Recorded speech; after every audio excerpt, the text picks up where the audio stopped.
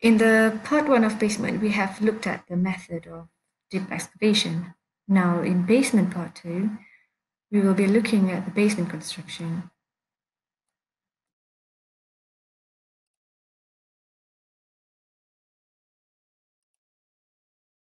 In general, we have six elements or six steps of basement construction.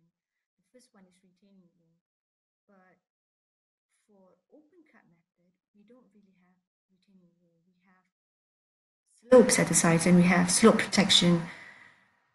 Then we have excavation. I have explained four types of basement excavation. The first one is open cut and then cut and cover, top down, and composite method. Then we have dewatering, basement wall, basement floor, waterproofing.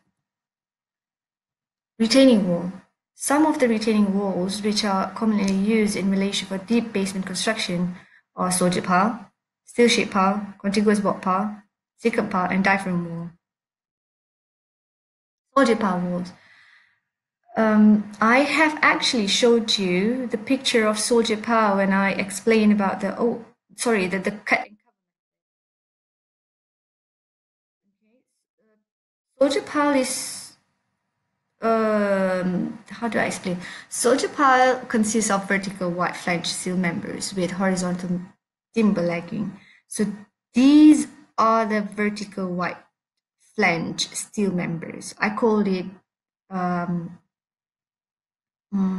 soldier. Some people might call it steel column, or some people call it steel beam. Some people call it I channel, H channel. It doesn't matter whatever you use, as long as you understand that this is the vertical steel members. And these are the legging. Here it says timber legging, but you can also have precast leggings, or you can have steel leggings, often used as temporary retaining structures for construction and excavation. So if you can see here, this is the vertical steel members. This one, yeah, at the bottom here, this is the plan. And in between these two soldiers, sometimes I call it soldier, or sometimes I call it steel column. In between these two columns, you have leggings. You insert in between these two. Okay, soldier piles is useful when we don't have enough space for slopes. When we use the open cut, we can't use open cut if we don't have enough space, or if the area is congested, or if you have traffic where you're not able to use the road for a longer duration. The soldier pile can be built up to 5 to 6 meters above the ground. And because the load can become too great, because now you build it really high, kat sini kan, mana dia? This one. When you build it high, up to 6 meters, the retaining wall would be tipped over and bend the steel. This part can be tipped over, boleh macam sengit. And the retaining wall, the steel bends can be bent. The bengkok ni, all the soldiers can be bent, which is why they normally add the ground anchor. Now, if you can see on this illustration, the horizontal one is what we call the ground anchor. But sometimes you see chunks of them. They're not really horizontal from one end to the other end. You see like small ground anchor, for example, like this. Okay, so these are the soldiers, yeah, vertical, and these small ground anchors. Sometimes you call them whales. Okay, these wheels extend or connect between two soldiers. Ada two soldiers, and they connect two soldiers. So it holds up both piles to the back. Mana ni? Okay, dia akan tahan ke belakang by using the tie back.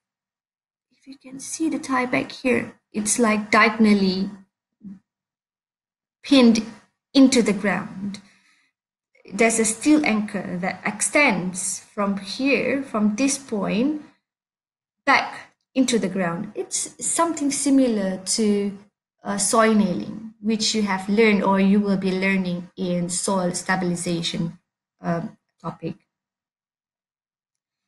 So then normally they will begin to excavate the soil vertically downwards.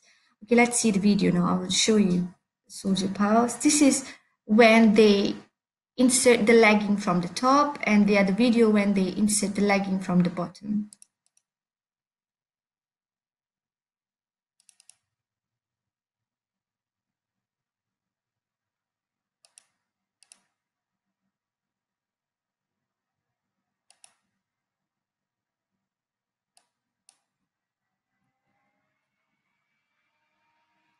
Okay, let me stop. If I can stop. Right, if you can see in the video, you can actually see the soldiers here. They have already inserted the soldiers. Ataupun the columns, the vertical column steel members. Okay. And they will start excavate as usual.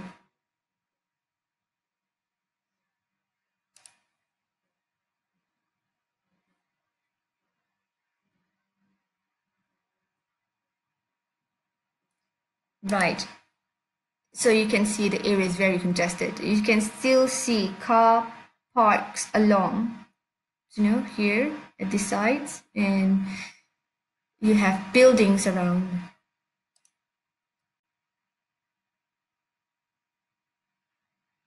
Now you can see, look at my mouse pointer, you can see some part of the vertical members, and then they have inserted the leggings here from the top. Okay, and they have ramp for the excavator to go out and in.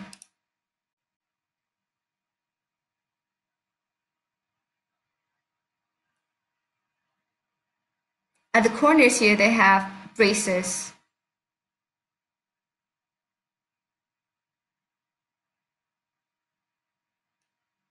Okay, this machine here is actually doing the soil, I would call it like ground anchoring. Okay.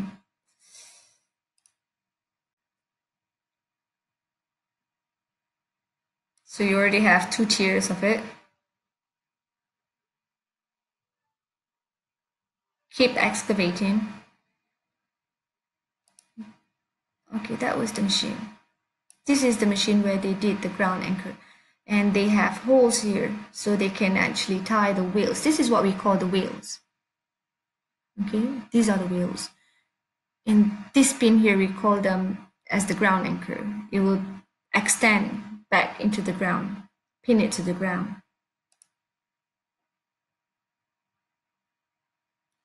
Bracing at the corner.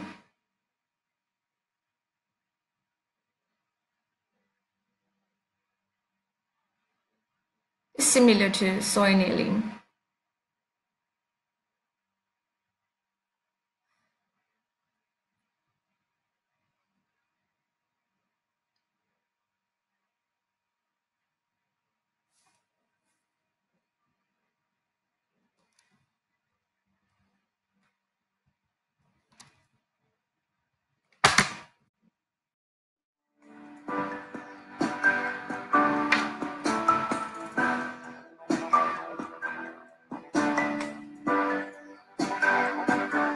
So now it has gone deeper.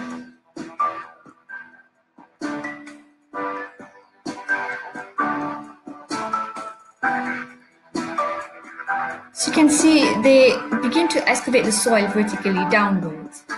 As they excavate, they install the pieces of timber leggings. Now he's cutting the timber legging.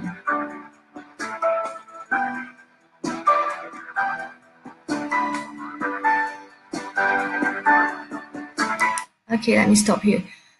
So you can see the soldier pile is up probably like 1, 2, 3 tiers now, and they have staircase to go down. This is portable staircase for them to go down and up to do the work.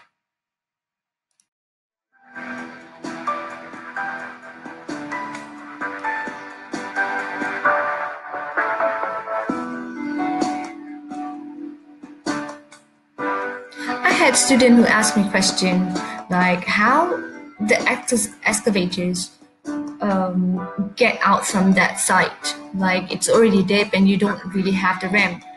Actually, they will have a crane here somewhere around, and they will pull up all the machineries up. There's nothing magic about that.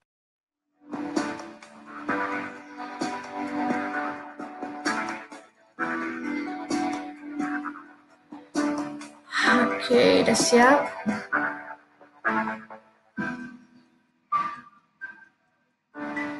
Sini.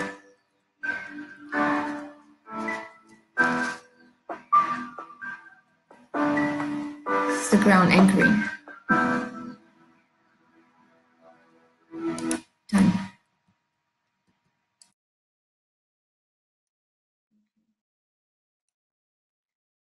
Now, some students may ask how they actually put the leggings in between the soldiers. I think in this video you can see.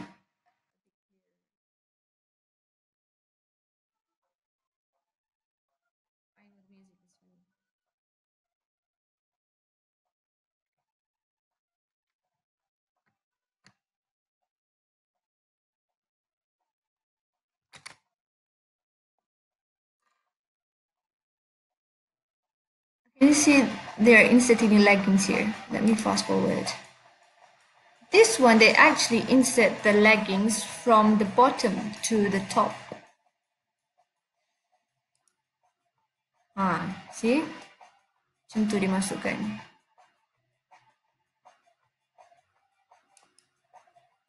Okay, I'll just fast forward more. This is just repetitive. Fast forward. They're still inserting the leggings.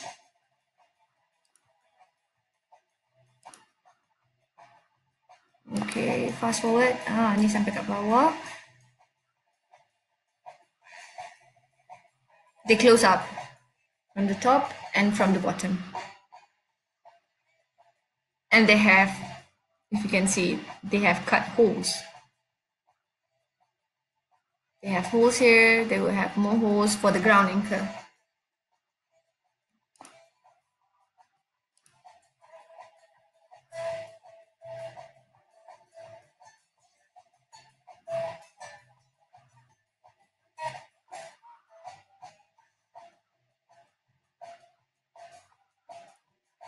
Okay, fast forward.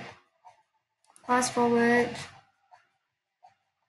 So now they have it completed, ready to build or install the ground anchor. Right. Okay, next, steel sheet power wall.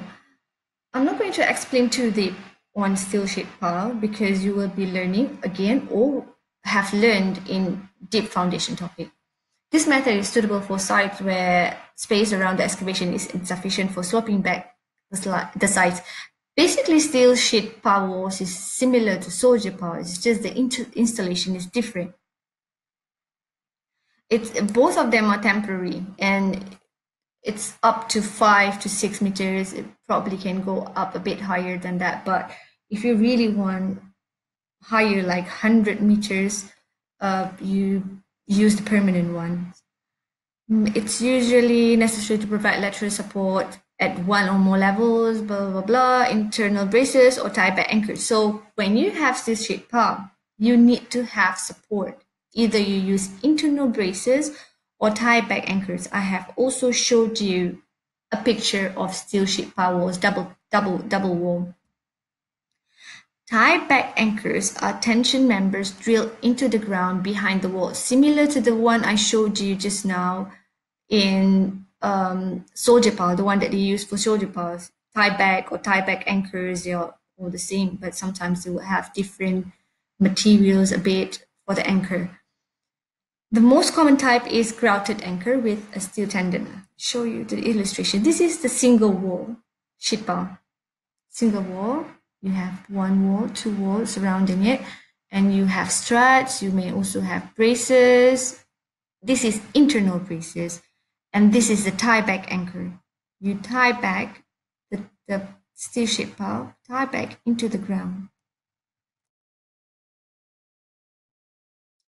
This is the one I showed you earlier in basement part 1. So you have double wall sheet piles, and you have internal struts and braces. Double wall, but you have, this is what we call the tie back anchor. You would tie between two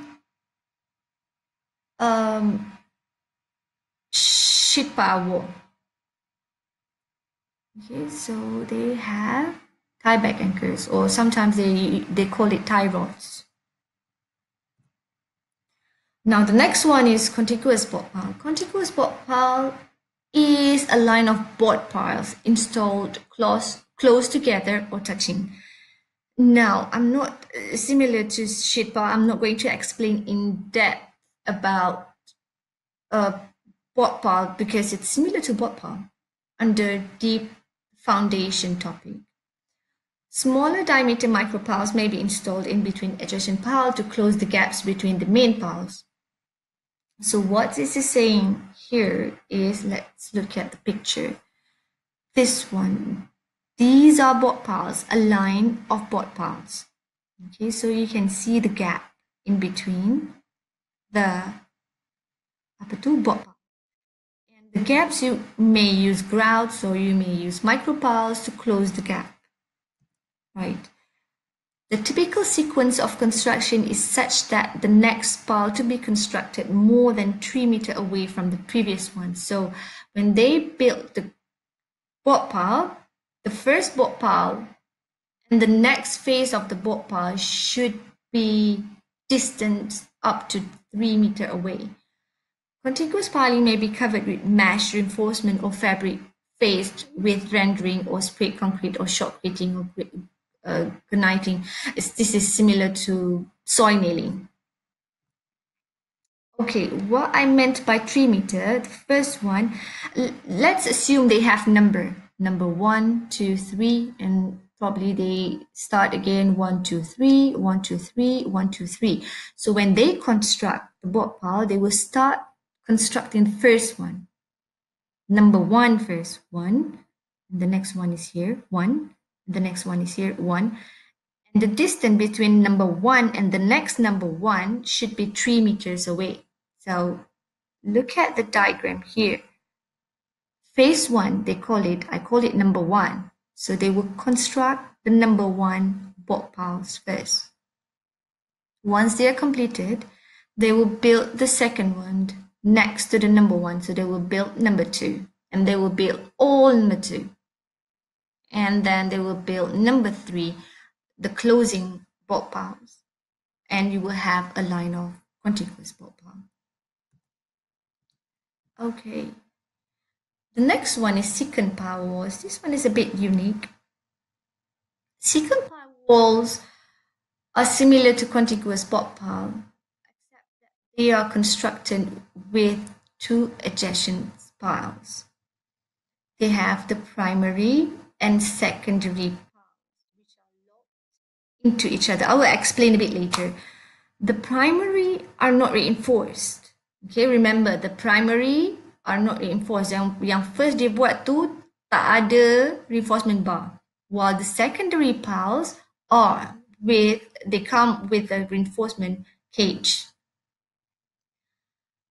The primary piles are first constructed in alternate manner to leave a clear space for the construction of secondary piles later, the space being a little under the diameter of the secondary piles to ensure the interlocking. What this thing is saying here is you will have number 1 and number 2, primary and secondary. I think let me draw this a bit. Okay, let's assume the pink one here or the purple one here is the primary pile. It has no reinforcement, normally lower grade of concrete. So when they built the primary pile, they will build the first primary pile first. Let's copy and they will build primary pile. But in order to build the primary pile, you have to leave the space between the first one and the second one. The space should be little under the diameter. Let's see if I do exactly like this. The space in between this one and that one, dia akan jadi 1 diameter. So I do not want the gap to be 1 diameter. It should be less than 1 diameter. So keluarkan ni balik, it should be less. There's a reason for that. I'll show you later. Then you will build another one next to it, the same space. And you will build another primary one next.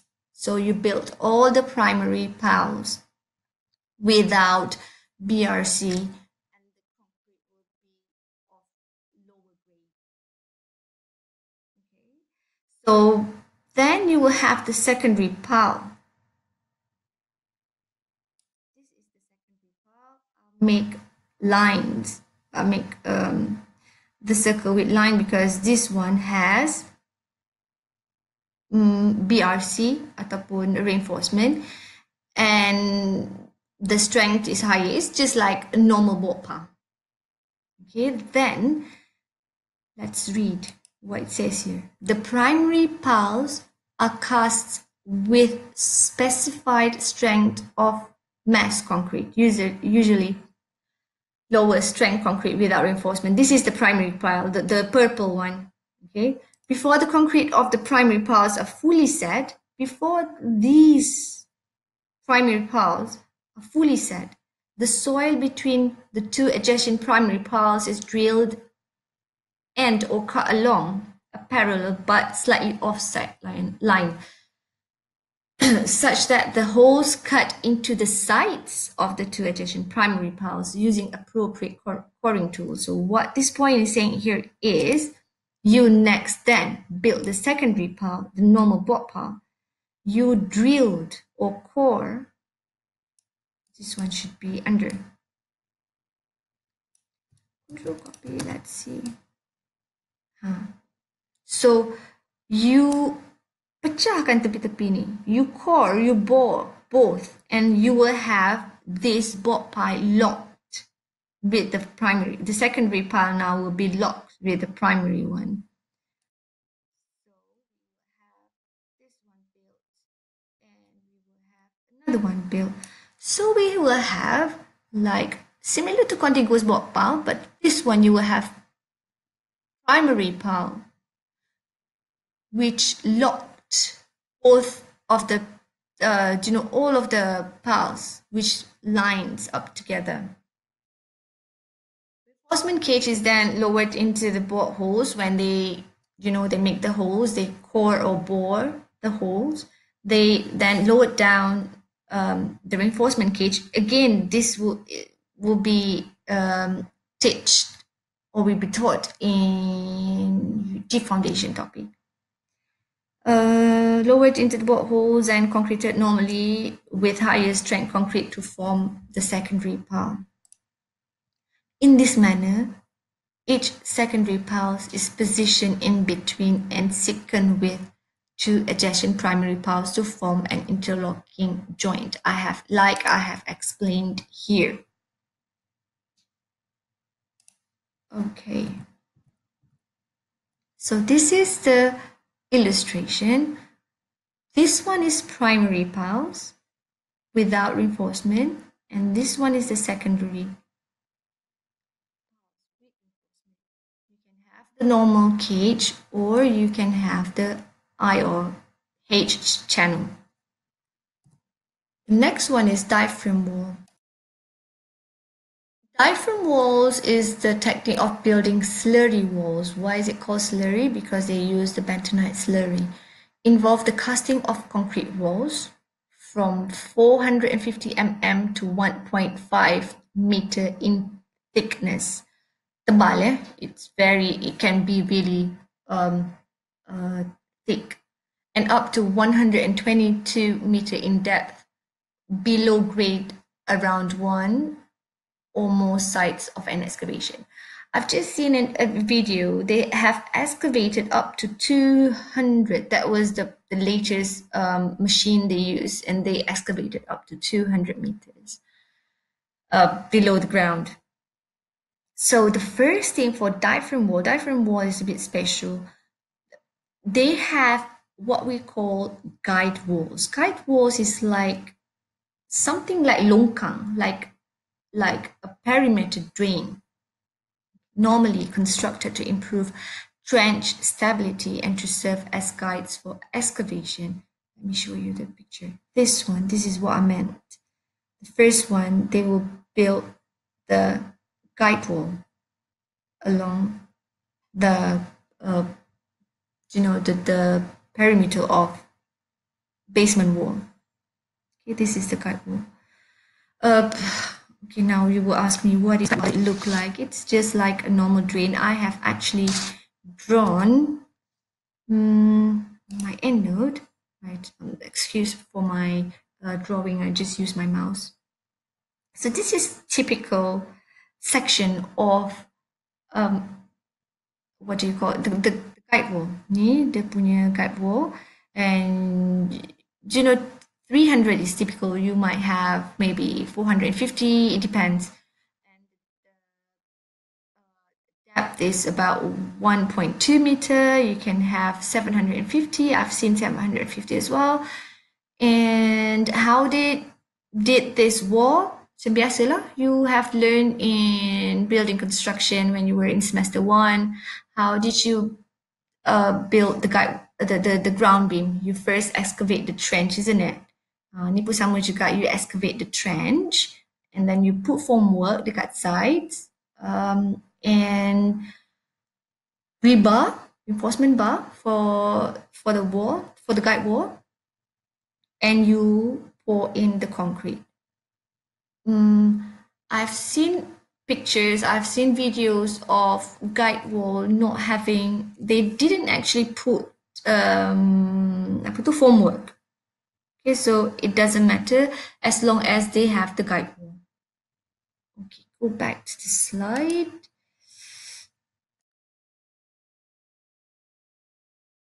After you have the guide walls, then you excavate the first panel. You excavate for the first panel. Okay, so every section of the diaphragm wall we call panels. So they will excavate the first panel, usually not exceeding 7 meter in length, and the full depth is required. The wall may be built in consecutive or alternating panels, and the proceeding will vary depending on which system is used. I will explain this point a bit later. Right. So the second step is to excavate the first panel. Okay, you will have the first bite. Normally, dekat sebelah kiri, you will have the first bite on the left, and you will have the second bite on the right, and you will have the middle bite, or they call it middle dumpling. This is how they excavate. This is clear. So this is the first bite, and then they will have, this is the first bite, sorry, completed, and then they will have the second bite and the middle dumpling bite. They will put, after the excavation, they will put, this is what we call the stop end. So they will install the stop end. And at the stop end, normally they have like a rubber, what do you call that? A rubber tapping, so that when you connect between the first, this completed wall and another wall, you have stop wall here. When you connect each of the panel, you will have a very good connection because you have the rubber stopper, you have the And this apa tu stop ends ni, it's like batang besi. It's very vertical. It's like it can be concrete, it can be steel. It has shapes actually, corrugated, or you have apa tu shapes yang macam bergerigi, so that each of the panels interlock nicely. Sorry, I missed a bit about. I missed a bit before they put the stop ends. They normally, when they excavate, while excavating, they pumped in the bentonite slurry. This is where they mix the bentonite slurry. They have bentonite powder mixed with water, and then they pump it in when they are doing the excavation, because the bentonite slurry will help in how can I say, the soil from collapsing back into the trench or into the hole.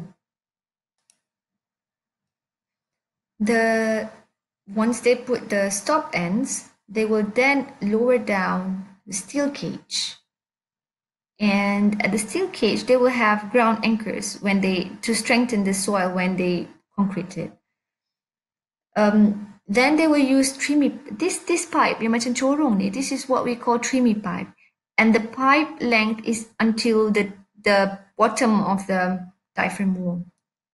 So when they pour in concrete, the concrete will go to the bottom first, and the length of the trimmy pipe will be shortened when the concrete is, progressing up. So now you had the bentonite slurry here when you did the excavation, remember? So when you pour in the concrete from the bottom, automatically the bentonite will be pushed up. Okay, but because how can I explain? Because the concrete is heavy, and it will push up the bentonite slurry. And can you see that the pipe here, they will pump out the bentonite slurry back to the plant, and some the amount of the bentonite slurry will be reused again for the next diaphragm wall. The first panel, we call the first panel as the primary panel, and they might have another primary panel here. And the way they built the diaphragm wall by either alternate manner, maknanya dia lompat-lompat, this one and then that one, this one, or they build the primary one first here, lepas tu the next one will be the next to the primary, and then the next again, next. And the last one, they call it closed panel, and this one, what we call the running panel. I have explained this under the consecutive method. After the first panel is complete, others are constructed next to it, on either sides, and except for the first one, the first panel. The completed wall may serve as a dual purpose by acting as a retaining wall. So once you have the diaphragm wall, it has two functions. It has two purposes. The first one is as the retaining wall, and the second one is as the exterior wall of the basement. This is illustration. I've showed you the illustration. This is the machine for diaphragm wall excavation. You can see this is the guide wall. This is the guide wall, and the machine, it depends. The thickness of the machine depends. This thing we call grab. Okay, so when the grab goes down, we call the grab is biting the soil. I have a video to show. Let's see.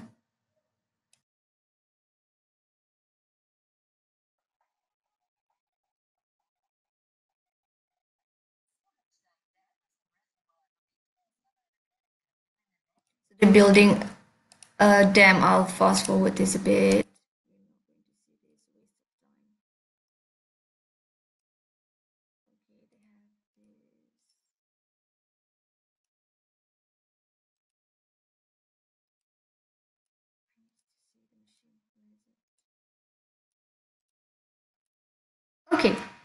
is the diaphragm wall machine. So you can see this is the grab, and inside the grab you have the something that rotates to break the ground. These both sides are the guide wall. Maybe tak nampak kat sini.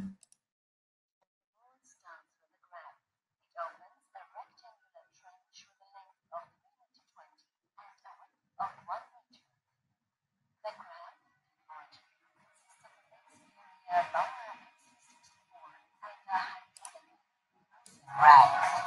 This rig excavates a full trench up to a depth of 30 to 35 meter with slurry stabilization. The extracted material is directly loaded on trucks and disposed.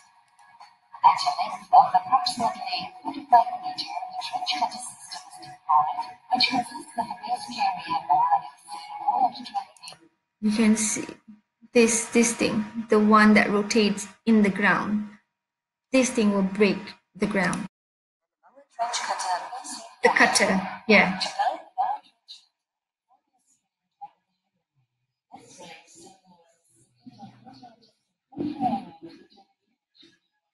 Direction. Then the cutter is steered vertically by using hydraulically adjustable plates, which are controlled by the rig operator. Both cutter wheels rotate against each other, and therefore the soil is broken up, transported and sucked to the top. Simultaneously to that, the supporting slurry is added by pumps into the trench. The cutter at least reaches the final depth of 70 meters, or the required embedment of 40 centimeters inside the drum.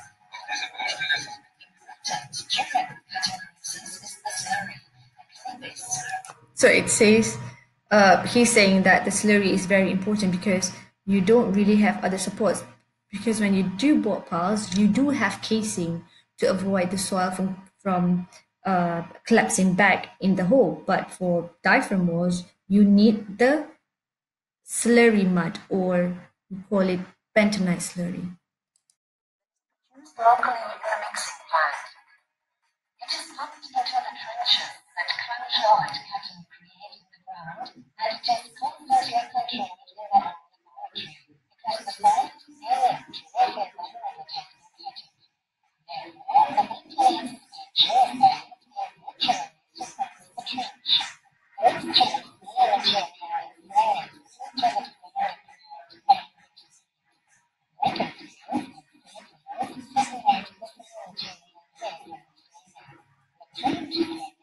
So this project is a bit unique, I shall say, because they mix the concrete in situ, and they have pipes. They don't really have the batching plant to deliver apa tu, lori siput tu dia panggil apa, I call it lori siput. So they don't have the apa nama mesin tu yang pusing-pusing, and then they pour the concrete onto the trimming pipe untuk jadikan diaphragm wall. But in this case, they have concrete batching plant.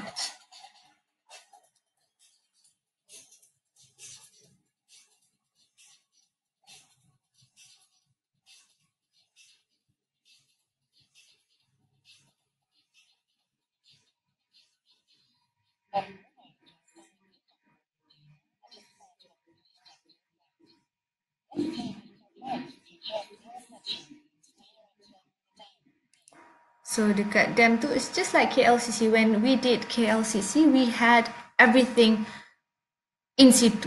We had the factory set up on the KLCC site itself to cut, because it was congested and the traffic and everything. So everything diorang buat kat situ. Ikat rebar, mixing of concrete. It's the same as this dam, but their mixing batching plant is a bit further. So they have pipes. So they have pipes.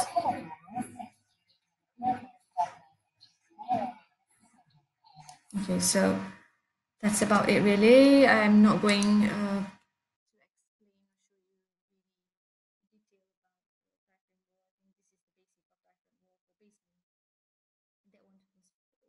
was for Right, so I'll record the next. We still have apa tu, dewatering and waterproofing for basement. So I'll record basement part 3 next week. Thank you.